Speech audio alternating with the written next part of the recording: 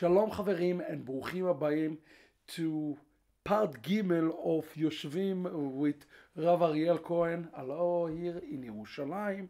We're talking about Geula, we're talking about rectification, the Tikkun, and the most important thing, you know why I came here today to talk to you in insane time of night?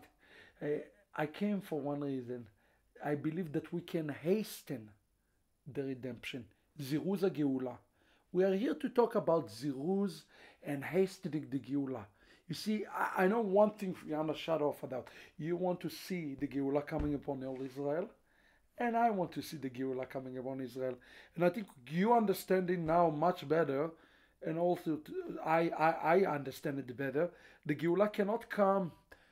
You know, he says, Rav Shaul HaTarsi says, Kol Israel Tivasha, all of Israel shall be saved.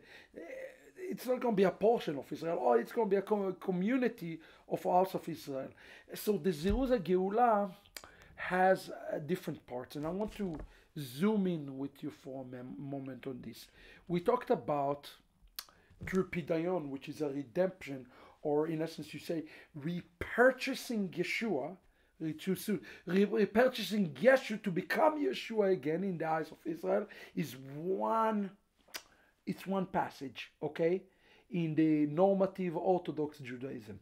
What about on the other side, the Messianic side, the side of Esav, okay? How can we hasten the Geula among Christians who watch it today, and also Messianic Jews who watch it today? What can we do? What do you envision? You know, like one of the things we do, we teach Torah, and it's amazing to see so many goyim who are starving and hungry to know the Torah Shebe'al Peh. Do you think that this can be a catalyst to see the goyim as an example keeping the feasts? Or maybe should we tell them just continue to pray for the peace of Jerusalem? What do you think? Well, like I said, it's a very good and important thing to teach all the Goyim Torah, all the Torah. The most secret, high thing, they have to learn it. Okay. And of course, they have to learn Hebrew. Because that's very important. We really didn't start to learn Torah before we learn Hebrew. Yeah. So, this by the way. Yes. Okay? So if you ask, what the Goyim have to do here? Yeah. So when I read in the scriptures, you know, in Yeshayahu, in other places, we see that in Ahavat Ammi there is a real revenge. It's called the Day of Vengeance, even upon Edom.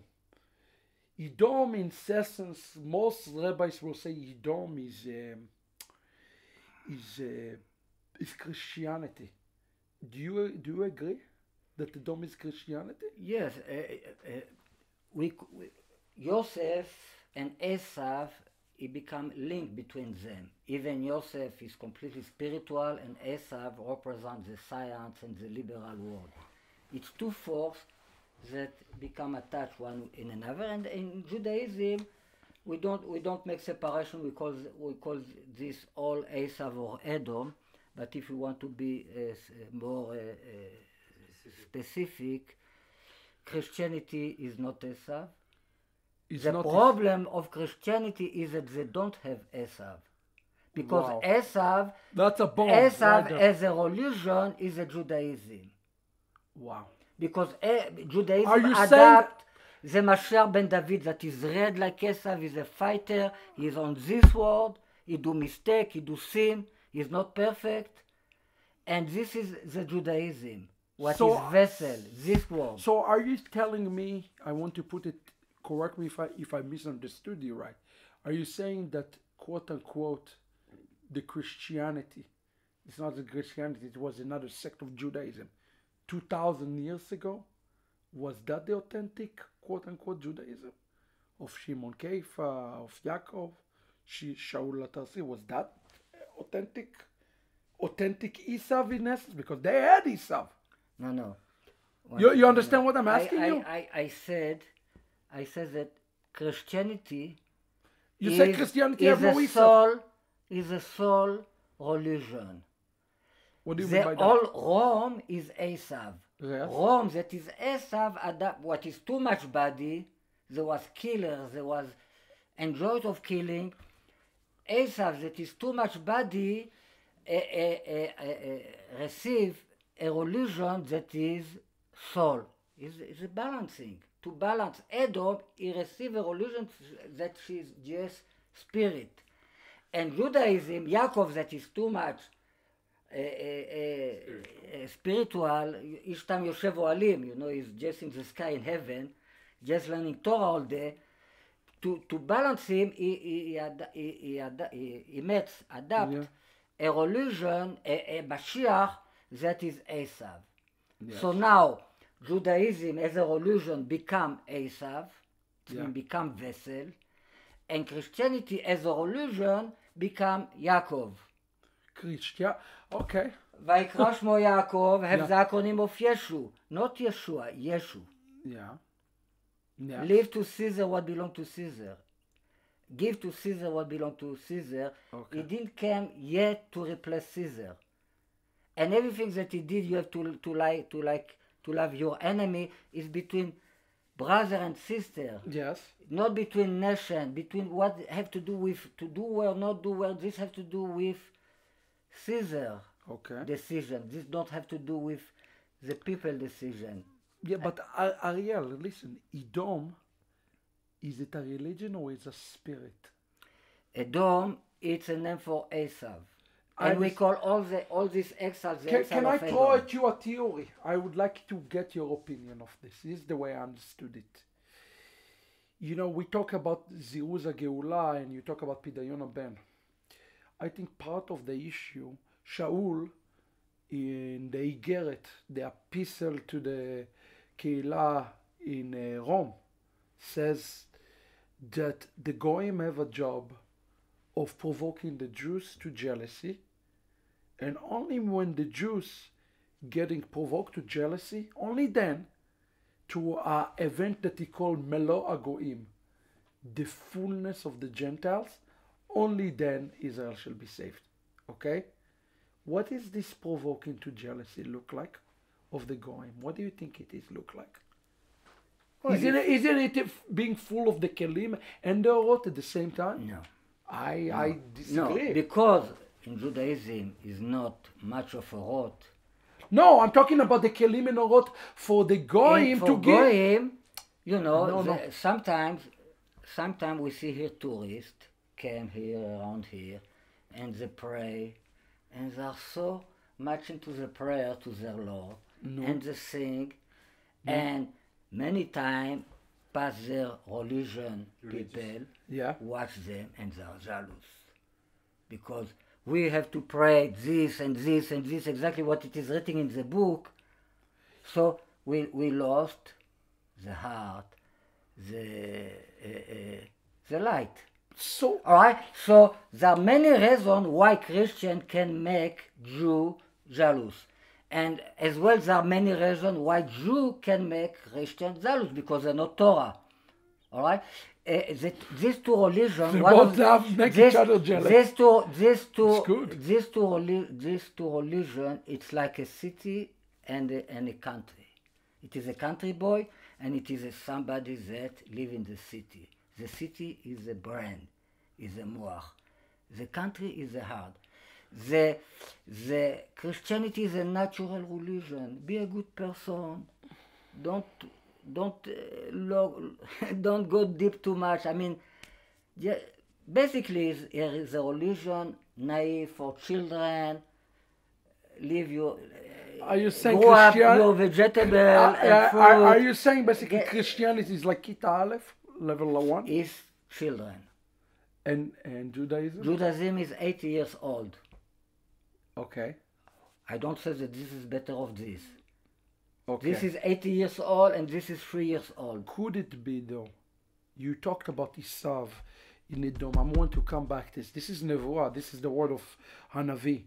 When he says here in Yeshayahu. You know, I read just one of it when he says, "The day of vengeance in my heart, ushnat geuli ba." And Geulai. Geulai ba. Geulai equal nun, ba equal chet. Nun chet chen. Geula is a redemption. Yeah. The year of I the say that all the secrets of Mashiach have to do with the word chen, that my book is but based on it. but just what by the is way. before the Geula coming? Yes. He's taking a vengeance. Vengeance, if you give charity, you give charity for Am Israel. No, Charity in Hebrew, kesef is blood. no. So it's a revenge.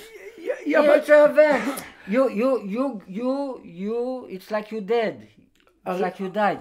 You can. But why is he coming from Edom? Why? Read the context, Ariel, in the Pshat here. He's coming out of Edom. Why is he coming out? I want to give you a theory, the way I understand at least the scripture, the way also other sages explained it. He taking revenge of Edom.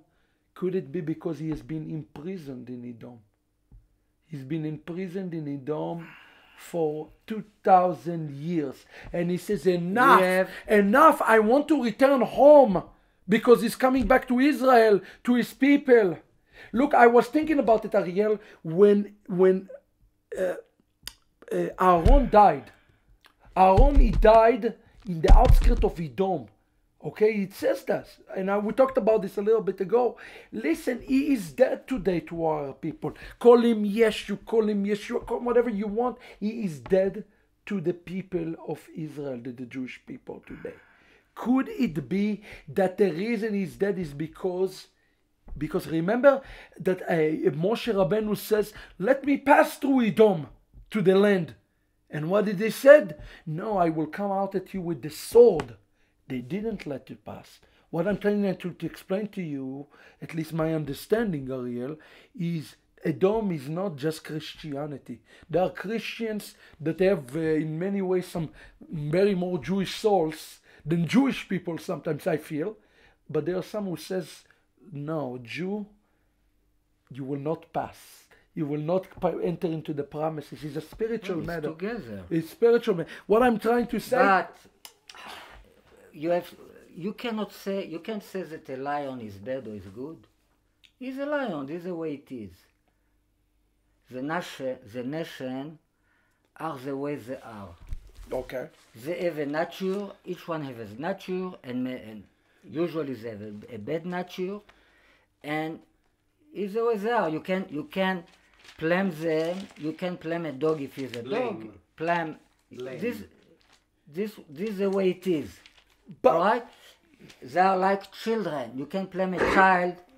But if you can say that it is a good child. Yeah, but wait a second. Do you remember you used the analogy in your example of Yosef and the brothers, right? When did Yosef broke down?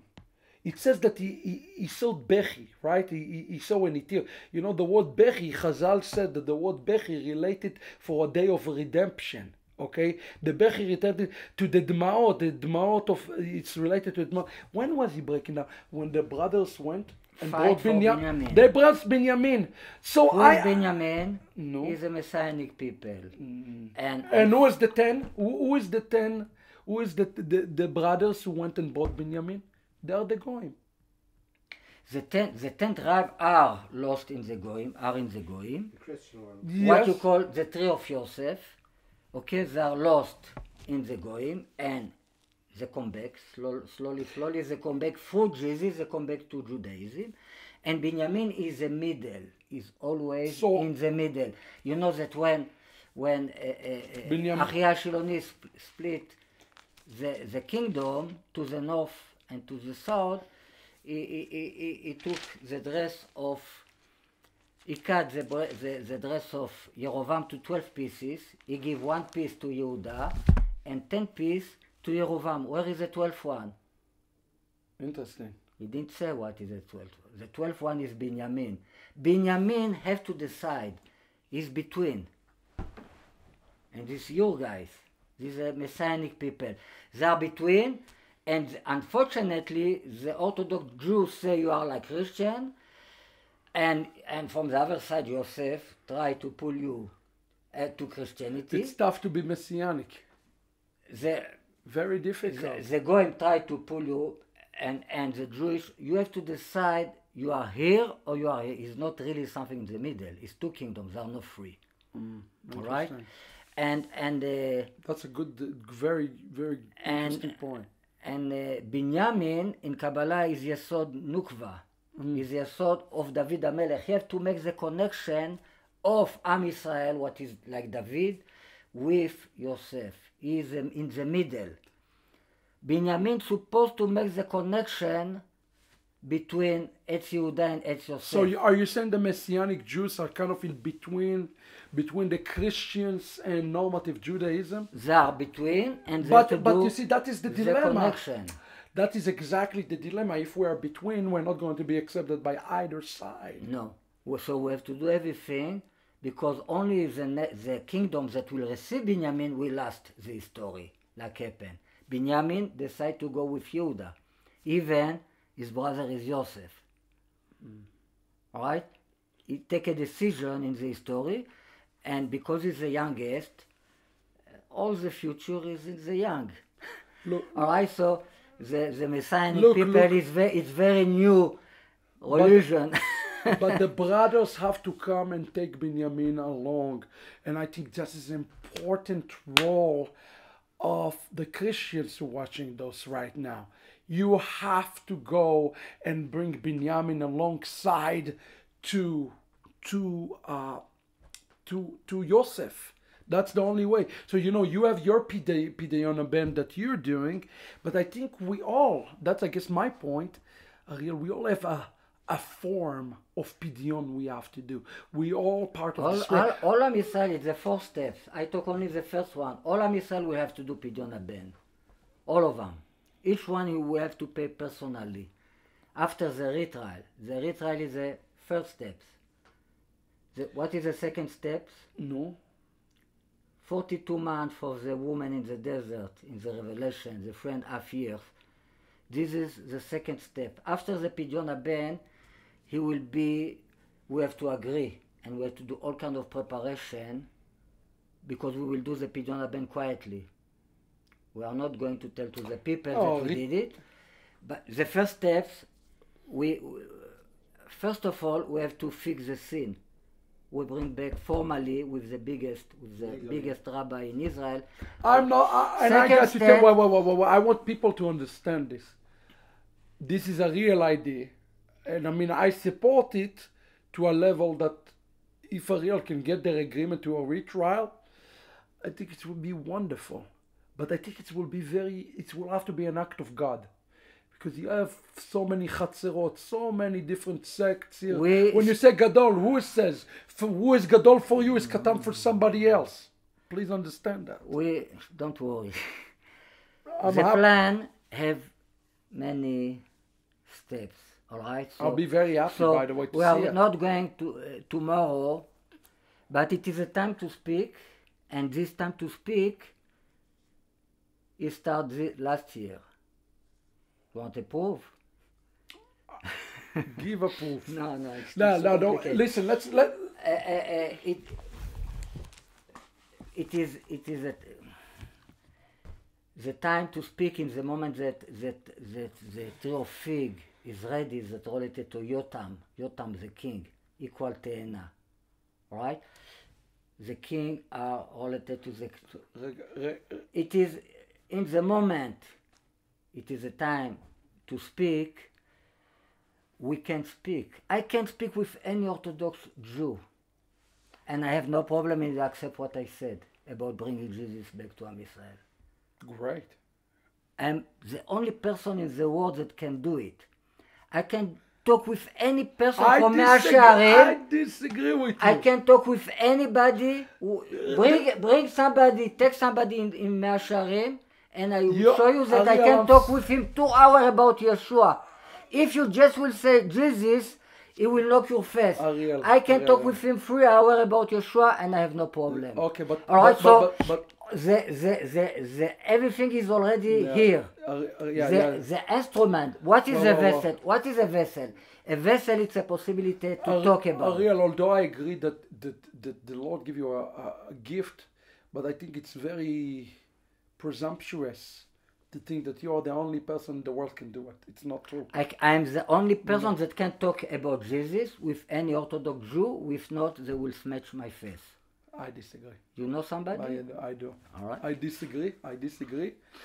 I think actually that's not the point. If you are or you are. All right. I think the point of the matter here, I think we derailed a little bit, is we all have a part of this rectification. All the idea, if you have the vessel to talk, the vessel, what is a Trinity? Can you talk 50 hours about the Trinity? Explain what is the Trinity exactly? How the Trinity? Why is so important the Trinity? Can you explain me what is the cross? שנייה, תעצור, זה ממש, אריאל, התוכנית הזאת לא